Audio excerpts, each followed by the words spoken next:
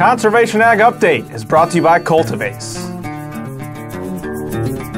Hey, welcome to Conservation Ag Update. Noah Newman here. We are halfway home for harvest 2024. Corn is about 50% done. Soybeans are at 67% according to the latest USDA crop progress report.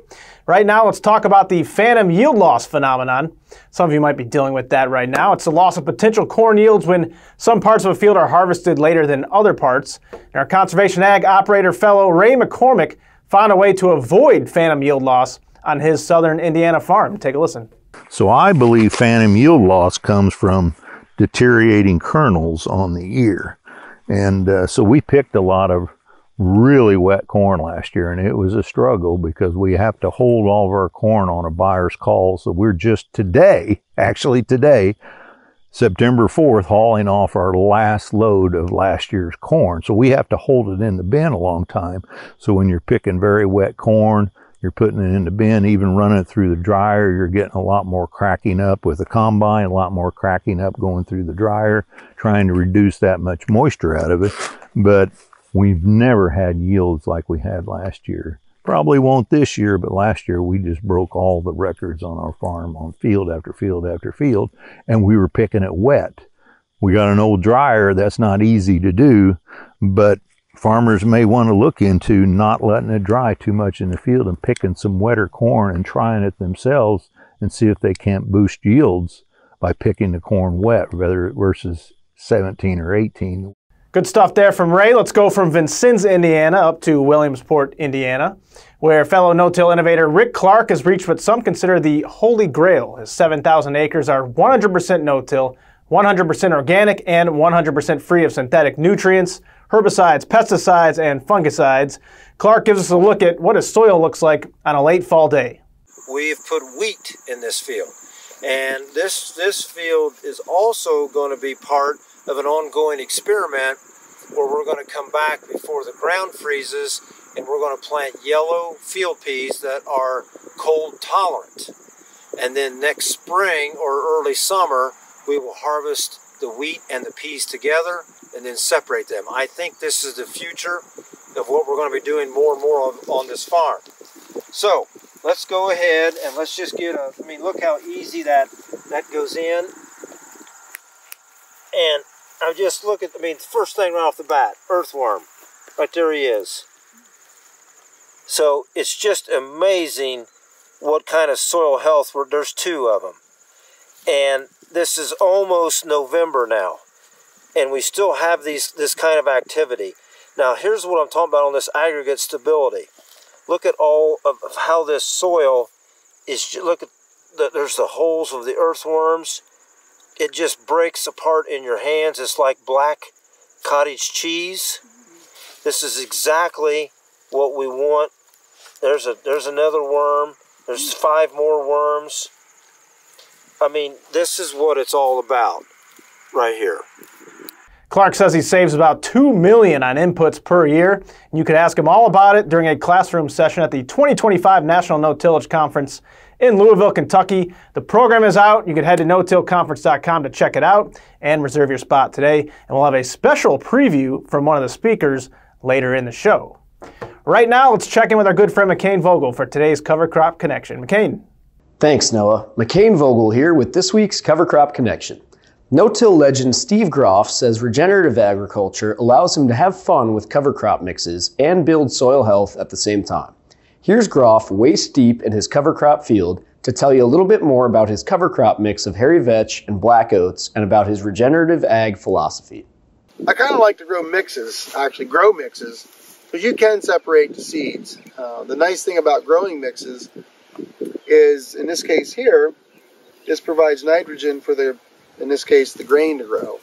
So I don't need to add nitrogen. So that's its cost savings there. And, sometimes we'll have some oil seed rape mixed in. Kind of the problem with that, though, is it matures a little sooner and some of the seed starts falling out before we are able to harvest because it's kind of known to shatter. So, but that's one thing I've been working with. We'll mix some triticale in with this as well. In some fields, I have a field up there that has some triticale mixed in it. So, the nice thing is when you're getting in like I'll just say regenerative agriculture, it's just nice not to be tied into like one method of growing stuff. It's like, okay, you know, what's growing well in this field this year? What can I plant this year? So all those things come into mind. And again, lower costs. I mean, I hardly get anything into this stuff. I grow my own seed, and so there's very little seed cost. You know, when you grow mixes like this, you don't need herbicides. I don't need fertilizer. So it's kind of a fun way to farm, but you kind of have to be into that flexibility. I mean, if you want a cookie cutter way to farm, it's not for you. So I don't know. A lot of people say regenerative agriculture makes farming fun again, and I think that to me is what is the fun part about it. So that's the space where I enjoy being, and that's the way I roll. Well, there's always lots to learn from a cover crop expert like Steve Groff. And as always, if you'd like to hear more cover crop tips, head to covercropstrategies.com for the latest news, notes, videos, podcasts, and all things cover crops. Well, that's all for this week's Cover Crop Connection. Until next time, back to you, Noah. Good stuff as always. Thank you very much, McCain. Let's go ahead of the curve now with Donaldson, Iowa strip tiller Mark Dobson. He's using the 360 Rain autonomous irrigation and nutrient application system for the first time in his organic operation. And guess what? He tells us he's thinking about using it for cover crops next year. So I'm doing part of my nutrients with it now, so that kind of changes my organic world.